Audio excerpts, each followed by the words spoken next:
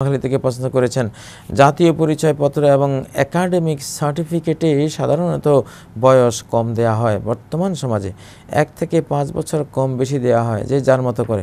কেউ চিন্তা করে বয়স কম দিলে চাকুরির ক্ষেত্রে অনেক সময় পাওয়া যাবে, আবার বিয়ের ক্ষেত্রেও তাই। এটা কি মিথ্যার আশ্রয় নেওয়া হচ্ছে না? এই জন্য আল্লাহর কাছে জবাবদিহিতা দিতে হবে, অবশ্যই দিতে হবে। এটা ভয়াবহ মিথ্যা।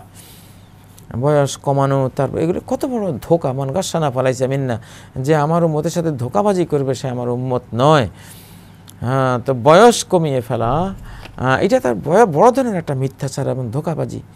দুনিয়ার এই সামান্য স্বার্থের জন্য চিরকাল মিথ্যাবাদী হিসাবে থাকা। আপনি যদি আপনার জাতীয় পরিচয়পত্রে এই বয়সটা কম লেখেন, তাহলে যতখানি আপনি এই বয়সের কথা বলবেন যত হাজারবার বয়স বলবেন, তত হাজারবার মিথ্যা কথা বললেন। এটা কেমন কথা? জেনে বুঝে এত বড় মিথ্যার একটা দরজা খুলে দেওয়া, এটা কি বৈধ?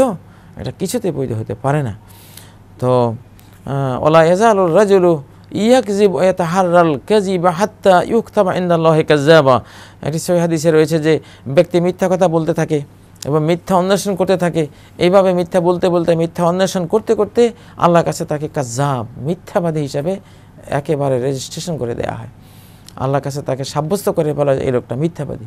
আবার সত্য বলতে বলতে, সত্য অন্বেষণ করতে করতে হাত্তা ইউকতাবা ইনদাল্লাহি সিদ্দিক, তাকে সিদ্দিক হিসাবে, পরম সত্যবাদী হিসাবে আল্লাহর কাছে সার্টিফিকেট দিয়ে দেওয়া হয়। কত বড় সৌভাগ্য! দুনিয়ার এই সামান্য স্বার্থ মিথ্যা দিয়ে অর্জন করতে হবে? মিথ্যা দ্বারা কোনো স্বার্থ অর্জন হয় না, এর দ্বারায় লাভের চেয়ে ক্ষতি হবে অনেক বেশি। এজন্য কেউ বিশেষ করে এই জাতীয় পরিচয়পত্রে বা একাডেমিক সার্টিফিকেটে কিছুতেই মিথ্যার আশ্রয় নেবেন না, তাহলে চিরস্থায়ী আপনি এটা মিথ্যাবাদী হয়ে গেলেন। আল্লাহ আমাদেরকে এখান থেকে হেফাজত করুন। তাহসিন আহমেদ প্রশ্ন করেছেন, আমি একটা লন্ড্রি দোকানে কাজ